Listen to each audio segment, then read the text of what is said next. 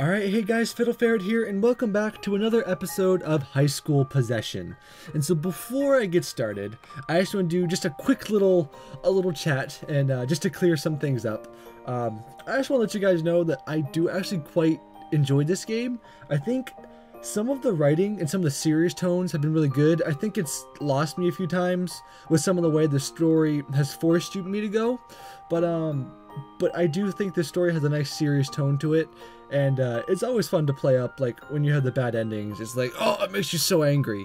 And but I happen to get the worst possible ending in the whole game. There are 4 different endings, 2 good, 2 not so great, but I kind of figured out kind of how to get some of the other endings, and I'm looking forward to go ahead and taking a peek at the endings, and so we can see what we get. But anyway, guys, so we're gonna start from here. This is like this is the much easier of the 2 endings to get. One of the endings is extremely difficult, and it took me about an hour and a half, 2 hours to figure out how to get. But first, we're gonna go with Akiko's ending. So this is where I messed up. I really liked the write in her diary idea, but that is just not the way the game wants it, and so we're going to break up with Arata. Arata is the source of a lot of her misery. There's no guarantee I can trick her, and even if I do, it probably won't last in the long run. It would just be a band-aid on a gaping wound. There might not be an exact way to help with her depression. That's more complicated. But I can at least get rid of her problems. I need her phone. I've never been so determined to do anything before. I feel confident, certain, but my fingers are shaking. It's almost hard to type, but I know exactly what I need to say. I never want to see you again. For months I let you do what you wanted to me. I thought your lust would turn to love and you'd make me happy again. Not just use me as your sex toy. Now I know you don't care about me. I've known for a long time, really, and I'm done with it. I wish I never see you again. There, it's sent. No second guessing, no hesitation, just sent. It's out there to do whatever it will, and it's just up to Arata to respond. Actually, never mind. I don't want him to respond. This isn't something that's up for debate. He seems like the type that's easily intimidated. If you contact me again for any reason, I will go to the police. You're out of my life now, and I want you to stay that way. There. That asshole doesn't get to say goodbye. Ugh. These must be Akiko's emotions. I know, objectively, that was the right thing to do. There's no doubt in my mind. It still hurts, though, severing that lifeline and someone Akiko once cared about. I don't care I don't care or know anything about this guy, but he's still a nostalgic kind of pain. Sorry, Akiko, but it had to be done. I think you know that. At least I hope you do. Maybe it wasn't my decision, but I wouldn't have made it if I didn't think it was for the best. It'll get better from here. I know I can't promise that, but I do believe it. I just hope you believe it too. I can't just leave it like this, with Akiko's feeling so alone. I need to get to someone else, someone who she can confide in. If I never wake up, I won't be able to help Akiko myself. I need someone who Akiko sees often, though. Kasumi has her own problems right now. I don't think I should burden her with this, which leaves... who? This really is a problem. Aside from Arata and myself, I don't know who Akiko is genuinely friends with. At least, genuinely enough to confide in about this sort of thing. This could be disastrous if it ends up in the wrong hands. There has to be... Oh. Yes, this should work nicely. Maybe even better than I expected. Alright, I know who I have to tell. If I leave quickly, I can get to school before most of the students show up. So this is what I thought was interesting. I didn't realize... If I knew all along... If I knew from the very start that no matter which one I picked, he was gonna go get additional help, I would have picked break up with Arata to begin with.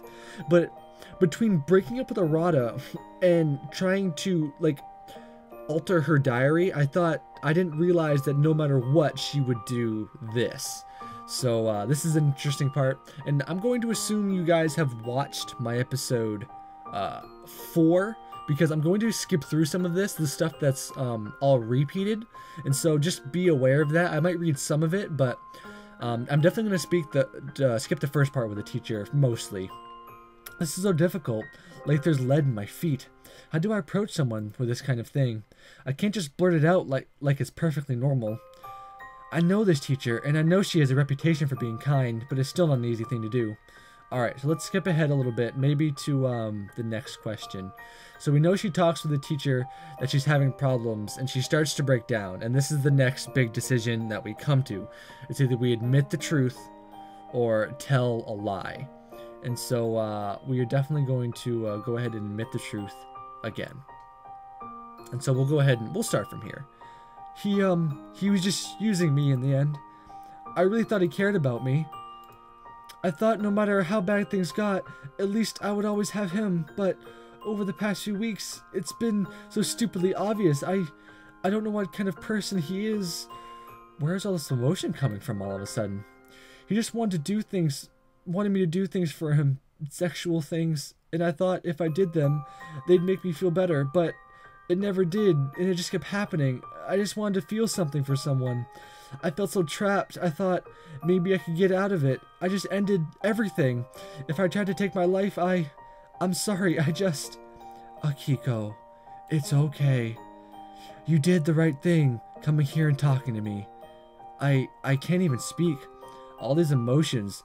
Is this what Akiko had locked up inside herself this whole time? You haven't tried to hurt yourself, have you? No? Good. You can overcome this, I promise. Did you know there are counseling services here provided by the school? Alright, so that's the same stuff. So we're going to go ahead and skip ahead some more.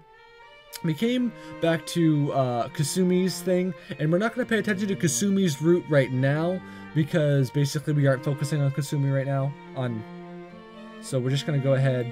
We're just going to go through for the most part, and we'll go ahead and skip this part as well. And so we'll go through this again. And then, this is one thing I didn't like about the game either. I didn't like that you just forget everything. I thought that was kind of dumb. And so, I really liked certain aspects of the body swapping, but this was not one of them for me. So we're back in the doctor's office, and we're starting to, like, forget things. I don't know. I remember having a headache. We'll skip ahead a little bit. I hope Akiko doesn't start talking to... What was his name? Why can't I remember? It was so clear just a second ago. Now, what did happen? Blah, blah, we don't know what happened. It was all a dream. Everything was foggy. How strange. Alright, new stuff. So this time we didn't just immediately end with Akiko. Yeah. My parents came to see me. My mom was so relieved she just broke down. She cried so much. You would have thought I had died anyway. I can't believe I put that kind of stress on her. It wasn't even 2 weeks, but I know she must have been through a lot. After that, it's gotten really quiet around here. My parents still come by, of course, but... Hello? What? It's been... I only did her voice for such a short period of time. I don't remember what her voice was. Oh boy, I really don't remember what her voice was. Let me get a quick drink.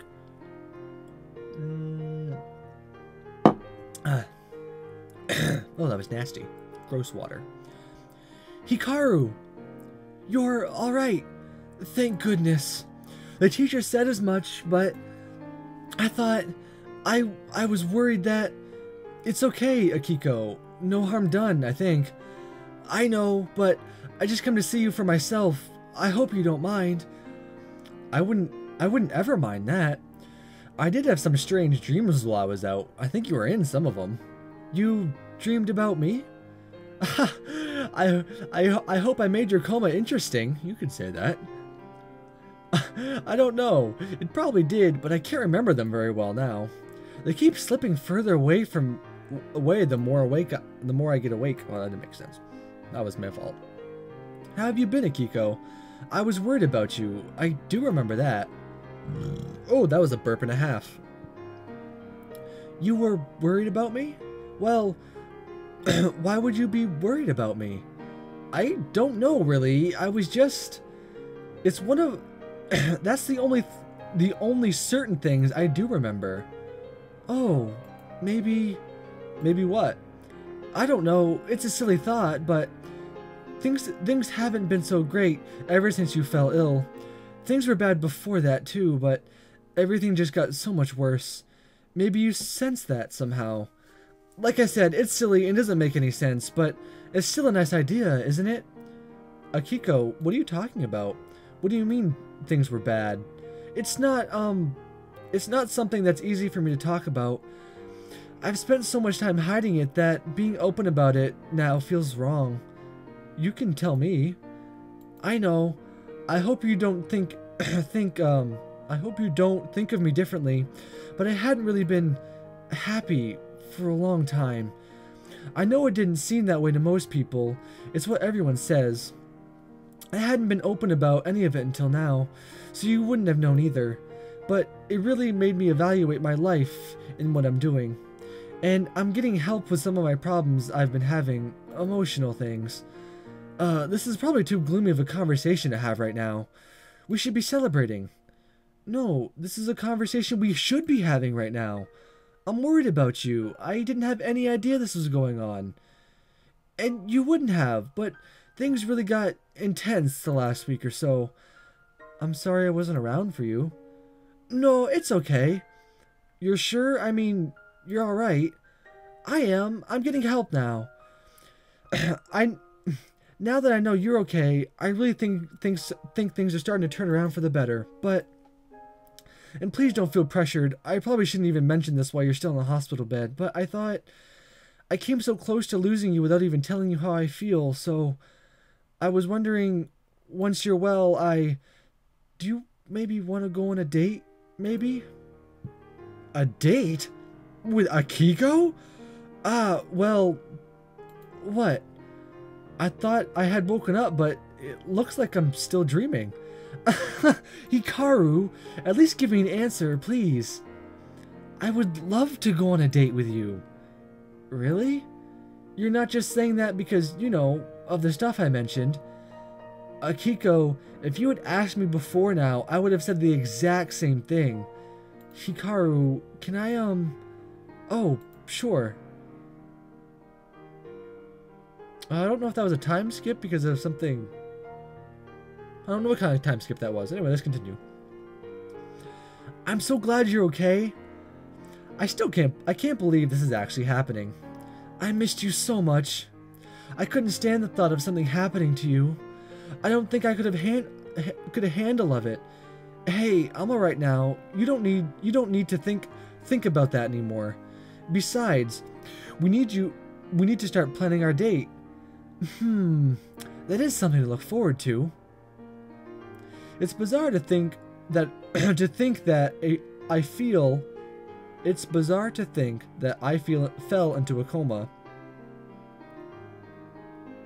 Is that how you spell fell? So this is feel, but maybe it's spelled the same. Oops. And when I woke up, I was suddenly dating Akiko. Things have been good between us so far. What she said in the hospital was right. She really had been depressed for a long time. But she's working through it, and I try to help her however I can. I can't shake the feeling that something wasn't right with Kasumi too. After Kiko and I talked to her, she confessed to being bullied by Rika. We took care of it and, once we got evidence, even managed to have Rika suspended for a couple weeks. Kasumi and Akiko both seem a lot happier now, both inside and out, and I'm glad Akiko and I together didn't ruin my friendship with Kasumi. I don't know how falling into a coma actually changed my life for the better, but when I woke up, it was like a different world. I didn't really feel the same about Akiko either. I still liked her, there was no question about that, but it was different somehow. Less idolizing and more real.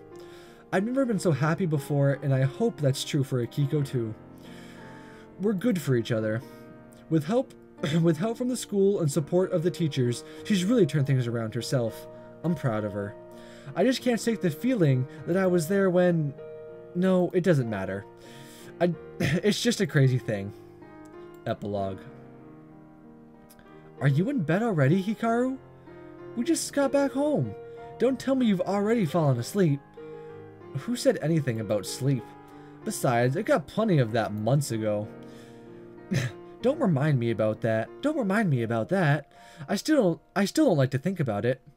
It was a freak occurrence. It's not going to happen again. If I made it through history without falling into another coma, I think I'm pretty safe. That's not a bad point, really. Come here, lay down with me. Oh, I don't think so. What? Why not? I know where this is going. What? I mean, that was the idea, but but it doesn't have to go there if you don't want it to. It's not like we have to. You didn't think that, did you? Oh, it's not me. Kasumi sent me a text earlier and said you need to be at your best for the swimming competition tomorrow. So I'm taking that to mean I can't wear you out. No. Come on, that's completely unfair. And you know that's not what she meant. Kasumi wouldn't have any interest in our sex life. She has an interest in you getting a good time. Why can't there be an interest in me having a good time? You did already say Kasumi wouldn't have an interest in our sex life, which is probably true. But what kind of friend would I be if I didn't uphold her request? What about the fact that sex is good for morale? It'll give me proper motivation for tomorrow. It'll probably set my best time yet, with the right incentive. I knew you'd find some way to talk your way into it. In fact, I was counting on it. Okay, I'm sorry, I was just teasing. You look so hopeful, I had to string you along for a little. Such a cruel mistress. If I kiss you, will it make it up to you? Though we're starting things off a little earlier than usual, aren't we? I don't know if we have a usual. It's sort of sporadic still. Whenever the mood strikes, but I always get sleepy afterwards. But hey, you know we can just lie down together without actually doing anything, right? I know. I really was just teasing you, promise. Maybe this will prove it. Oh boy, Schnitzel! She's taking off her clothes! Red alert! Sound the alarms! Code red, I repeat, this is not a drill! Alright. It took us a while to get to this point in our relationship. Akiko was very uncertain about sex at first, but she seems to enjoy it a lot. Well, most people usually do. Apparently her ex made her pretty hesitant about it, but when she figured out it wasn't I wasn't just here for that, I actually care about her and want to be here for her. And then obviously that's the sex scheme. If you want that, buy the manga gamer, or there will be a patch on Steam for it. Oh, Hikaru. That was so intense. Didn't I say we should take it slow at first? I really like that. With you, I always feel so satisfied after. Completely blissful. And I'm completely spent. Let's just stay like this for a bit. I don't think I have much choice. Now I just want to curl up and go to sleep on you. Come here then. I'm completely behind that idea. I wasn't planning to go to bed so early, but I probably should. Don't you have an appointment with a psychiatrist tomorrow morning? Yeah, but I still want to stay up a bit longer, even if I'm too lazy to do anything but kiss you. You taste amazing. Why don't we always cuddle up and lay around in bed like this? Something about responsibilities, I think. Right. Let's not think about those right now. Hey, Hikaru? You know how important you are to me, don't you? I think so. Why? I was just thinking about that appointment tomorrow, how it's probably going to go. You've helped me so much around since you've been in my life. I know it hasn't been easy emotionally. I've been in some dark places, especially when we first started dating. It was probably a bad time for us to make that kind of commitment, but I think I needed it. Honestly, I just want to take a moment to comment on how gorgeous the music is, and has been in this whole game, actually. The music is amazingly complimentary. Honestly, There were times when I wasn't sure why you would stay around, but you always did. Akiko, most of the credit is yours. You've done all the hard work, getting yourself where you are now. I just happened to be around while you did, and happy to be too. That might be true, but I don't think I would have come this far without you. It's nice to just have someone to talk about things, someone who's there for you. So thank you. You don't have to thank me, Akiko. I'm not doing it for favors.